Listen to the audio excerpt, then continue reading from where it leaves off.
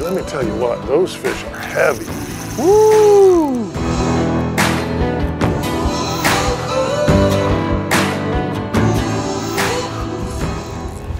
Get him, out boy. Oh, nice fish too. Ooh, daddy. Dude, that's boom. A stud. What I'm talking about. Wow.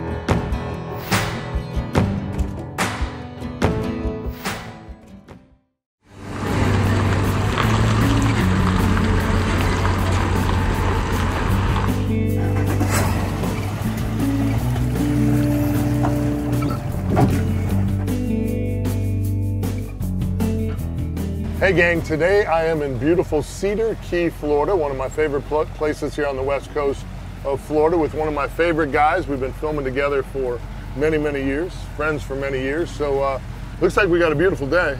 We definitely do. Yeah, we got a gorgeous day. It could get a little warm actually, even though it's still not crazy warm season. What are you thinking is on the agenda for today? We got us a big menu for the day. We're gonna do some going for the fences, so to speak. We got some big schools of some big snook around, so we're gonna try that and see if we kind of move they're in. And then we got some smaller tarpon in the 40, 50, 60 pound range. We're gonna try that after that, and we're gonna find out what kind of mood they're in. Okay. And if that fails, then we're gonna go plan C or D or E, whatever it takes. Yeah. One of the best things you can do when you go to a new area is fish with a guy who's been guiding somewhere for a long time. And the good news is that's what we got today in Danny Allen, so we'll see what the good Lord gives us. I can't wait to get fishing. Today I am in Cedar Key, Florida with my old buddy, Captain Danny Allen. This is a very, very cool little town here, just about to the bend of Florida, near in the Panhandle, about an hour and a half just north of Crystal River.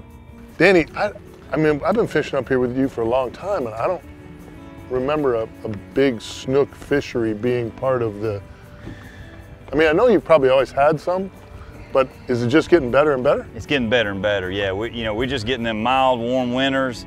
They're adjusting, they're spawning. We've had them way offshore in spring-fed scenarios for 20-something years that we know of. There you go, that's what I'm talking about. There you go. But apparently we have them now, you know what I mean? Apparently, and they're good ones. Got that, that's that Zulu, right? This is the provoker. Okay, the provoker. Molting, provoker and molting. I didn't watch exactly which one you put I on. just figured, mullet is so big in this estuary. Yeah. So I figured that molting to me really looks like this is a really good fish. Right on, right on. Yeah, it's nice, big. Oh. Big. I think what's interesting about Cedar Key is I've been fishing with Danny for probably 12, 13 years now. And it always seems to be big trout, redfish, triple tail occasionally. Those seem to kind of be the mainstays in this area. But over the last couple of years, we've really been kind of fortunate up there because the snook fishery has grown, and it adds a new dimension to this part of the west coast of Florida. The problem with this deep water, you can't see them to kind of see where your hook is set. So you don't know how much of that leader's in their mouth, that rough mouth, go right through that leader and they can go bye-bye. Yeah. Hey, all I can think of right now is if you need help, you just let me know. I mean, You're here for me? I'm here for you, yeah. That's always am, but yes, I am especially right now, just in case he's too much, you know what I mean? No, I don't think he's too much, but he's not happy, I can tell you that. Well, at least he ain't. Coming up top, yeah. That's a good breakfast snook right there. You want the net? You're just gonna do it by hand, big dog? I think I can get him by hand. Let's try and do it he by looks hand. pretty calm. I think we've got him. No, he sees, look at the size of that thing, huh? Look at the size of that morning snook, dude. Ooh, that line is beat up. Yeah, I figured it was. We had him hooked in a good spot, though. Mm-hmm. Look at the size of that thing. Woo! Come on, son. Come get you some, Captain Danny Allen. Breakfast in Cedar Key, baby. We'll bring him up and get a shot. Yeah, we got to get a shot of him quick, and then get her back in the water. These big breeders are so important to this estuary. Look how big that fish is. Look at the back thickness, belly. That is an incredible snook right there. Tail a little beat up. She's been traveling with some others. Yeah. Boom! That's like my third cast of the morning. Uh-huh. That is a beautiful snook right there. Big female. Gorgeous fish. Look at the head on it. You got some big mitts. It's way bigger than your mitts. That's right. Nice. Spectacular, Danny.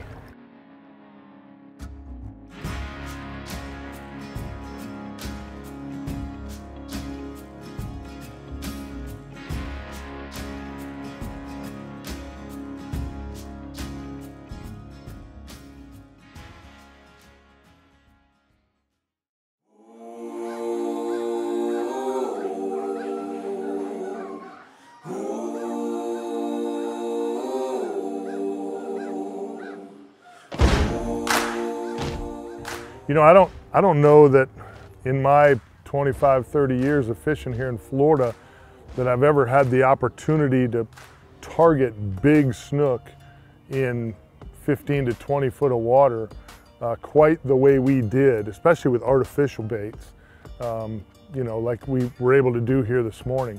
Really unique, and that's one of the cool parts about, you know, a great captain. You know, they really get to know their estuary, they get to know their fishery, not only being able to find fish, but being able to figure out how to catch them in all these different scenarios. And that's what makes a truly great captain.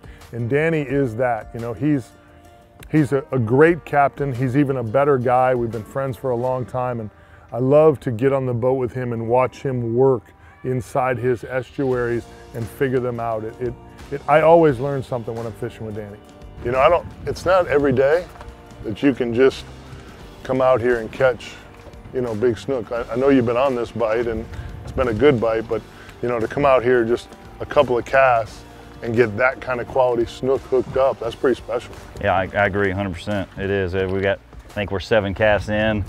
You had look like a smaller male jump off, and then you boated the big female, and then I had the little bit bigger female that got off. And Right. So yeah, that's not bad. Yeah, I agree with you. You gotta love that guy. The Anderson-Allen competition never ends. It can't. No. We won't let it. It's too bad we never fished any redfish tournaments together. I think we'd have had some fun for sure. Oh, we'd have had fun, yeah. You know, I talk about Raymarine electronics a lot as it being a great tool in my arsenal. And it really proved positive this morning to have that side imaging, to be able to find those fish and not run over the top of them. You know, once the sun gets up, your boat casts a shadow down there. And sometimes just running that shadow over the top of those fish, no matter whether you're on your trolling motor or your big motor, that can move those fish. It can make them uneasy. To be able to pick those fish up on both sides of the boat, wherever they were sitting, and be able to make casts in that direction was really paramount to our success this morning. So, you know, without great electronics like Raymarine in the boat, you know, this morning's bite probably just doesn't happen. I got one, I think. Yeah, and he ate that right by the boat. Man. Right by the boat. Drilled it. Right by the boat. He was looking at it, sizing it up for a little bit there. Stay Oh down. my, that rod holder about got me again. Stay down, don't come up crazy on me. Yeah, this is more of that male variety. You think it's a sand trout? I think so. No, it's a shark. Oh, it's a little cobia. Oh, it is a cobia. Yeah, little cobia. I thought it was a little shark, but it's cobia, which will happen with cobia. Yeah, all right. That mistake gets made quite a bit. I might get in the net for this. Yeah? It's under the seat. They got a little something going on there sometimes that hurts. It's under the seat right here. Oh, yeah. Provoker just catches everything, baby. You gotta love some mirror lure provoker. I thought it was a little male the way it was acting, a little male snook. Woo, what the world? Too much time in the gym. There we got it. I think we got it listening now. That little ball right there, we go. We got it. Bro, I fixed it. I broke it and fixed it. There ain't nothing wrong with that. No, not a boy. Yeah, he figured that maybe not be the best idea. Nice little cobia, little green. Yeah. That's one thing about cobia. You bring a green cobia in the boat, you better be ready for some action because they will come unhinged. I got you. Yeah. You want one, or did you want? Was that why you were reaching out? So I get you. I'm getting one. I'm definitely getting one. Not that you're doing better than me or anything. I'm just saying I'm getting one because I like the way it looks. I like the way you release fish, Danny, taking your time. Make sure you get it right. These are my people. Yep. That's how it needs to be right there. That's a good lesson for everybody out there. Release them so you can catch them later when they're bigger. Beautiful job, Cap. You didn't tell me we could have a side of cobia this morning. I forgot to mention that.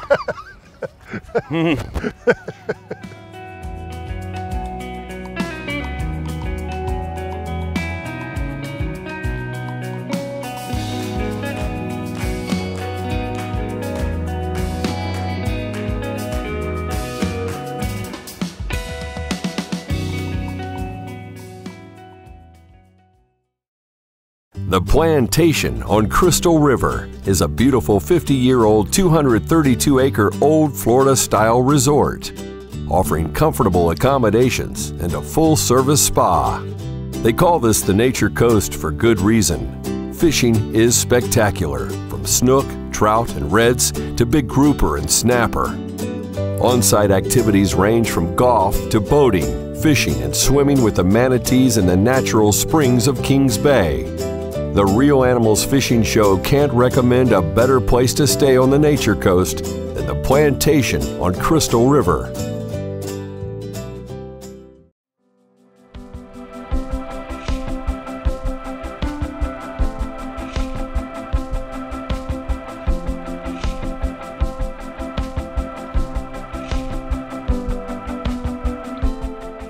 You know, fishing the Tampa Bay area and having so many snook in shallow water, or, you know, relatively shallow water. You know, maybe we fish some docks in 8 or 10 foot of water, but to have these fish kind of out in the open, just in this, you know, giant 15 to 20 foot trough, was really unique, you know, and I was a little hesitant when Danny said, hey, you know, here's the plan. We're gonna take these giant 1 ounce jigs and, you know, bounce these big baits right through the school of snook and get bit. You know, but some of that is because of Cedar Key and because these fish haven't gotten a lot of pressure. They haven't seen a lot of baits. So, you know, they're still relatively relaxed, you know, in a fishery, an estuary like Tampa Bay where I fish, where there's so many people and so many anglers, you know, there really isn't a spot where the fish don't get picked on. Up in a beautiful old Florida place like Cedar Key, it's a different animal. And that's the beauty of that fishery and that estuary. Some of those fish have probably never ever seen an artificial lure. This one's grown. This one's grown, I think. I don't think this is a little one. Come on, baby. It is not happy. Me either. If you notice too, the first fish that I stuck, that male came up and jumped right away. A lot of times these big females won't do that. Yeah, this one's They stay digging. deep. Yeah, they stay deep. They don't. It wants to be down There's low. so much body weight there. They don't usually jump crazy. Sometimes they'll stick their head out of the water and give you a big old shake. Oh, I got a small visual. Yeah. Another good fish. Another good fish. That one's in the yap, so we are very fortunate, I think, to get this one this close. Careful, girl, careful, careful, careful. Nice job, Danny, good handling. Always give slack as soon as your buddy or your better half, whatever it is, gets that fish in its hands, and you want to make sure they're slack in case that hook comes out, you don't jam it in their hand. God dang, remote knows it won't stay in where it's supposed to be. There we go. All right, you're clear, Bo. Another dandy. That one's gonna have some chafing. She's sassy. Look at the girth on That her. is just beautiful, dude. Those fish this time of year are gorgeous. She's real healthy, real clean. She looks good. Gorgeous snook. Nice job, buddy. Yes, sir. Nice job on your end.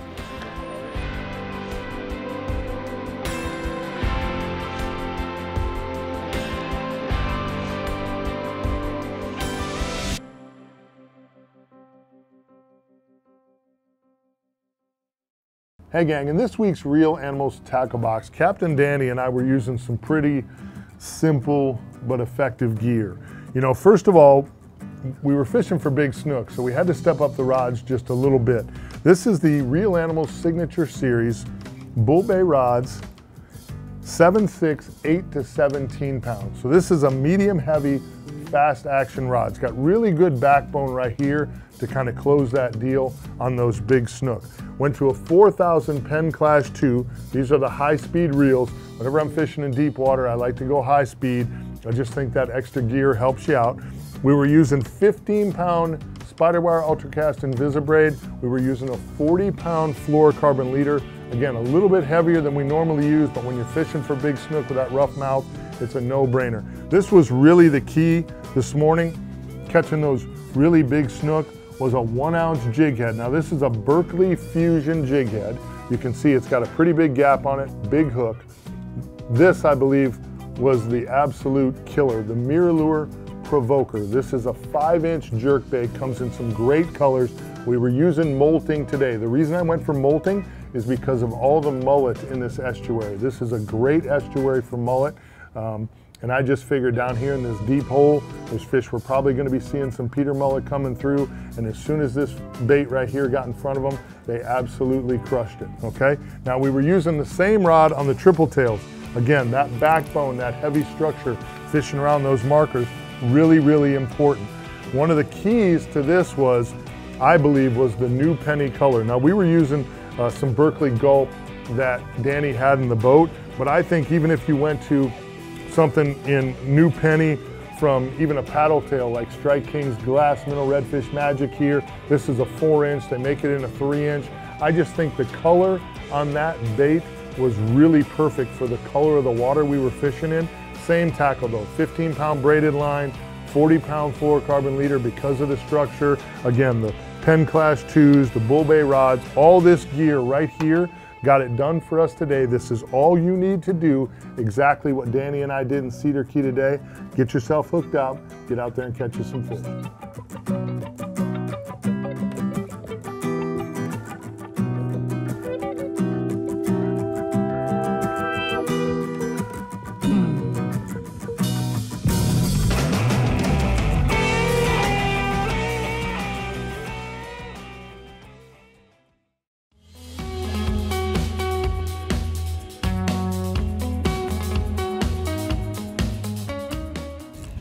Get him, out of boy. Oh, nice fish too. Nice triple tail. Yep. God, look at that thing. Wow, nice trip. He ain't done anything yet. No, nice triple tail. Let me get the net. Yeah, he's back there. It's back there folded up on the. No, it ain't. I put it up. So watch. No. Oh, you put it up? Yeah, oh, I didn't put it know up that. because it's bad luck. Oh boy. Waiting on you, Big Daddy. All right, I got you. Okay. That's a really big triple tail. Calm down there, big fella. Or big mama, whichever one. Nice fish. Well, about time you showed up. All right, let's get him right here. Come on. You talk to me later. Oh, that's what I'm talking about. I told that fish to hook you up like that. All right, there we go, right there. Come on. Got her up now.